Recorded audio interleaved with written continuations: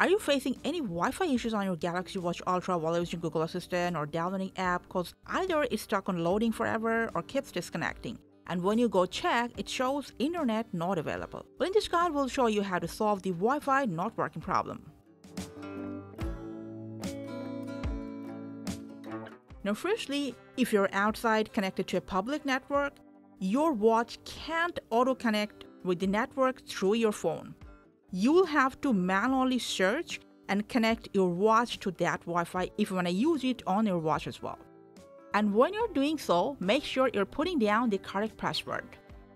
But please remember, your watch is unable to connect to your mobile hotspot if you're trying with that. Now, if you're facing this issue at your home, just make sure you're not far away from your router. Also, you can check the network strength from another device. You can troubleshoot the router if it's needed.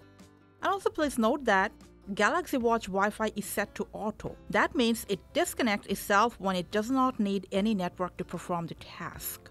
If none of this helped you, just search troubleshooting on your watch from the basics.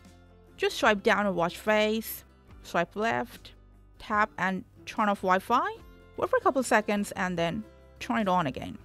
Also, press and hold, enter the Wi-Fi section, tap on the network name, scroll down, forget the network, make sure you have the password, and then reconnect it with the network again.